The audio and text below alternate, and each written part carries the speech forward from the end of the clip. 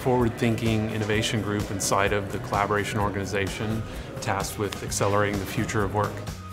I'm Andy Payne. I lead Cisco Emerge. We really try to see where the trajectory of things are going and what's coming in the future. Right now, we're exploring some really interesting technology areas.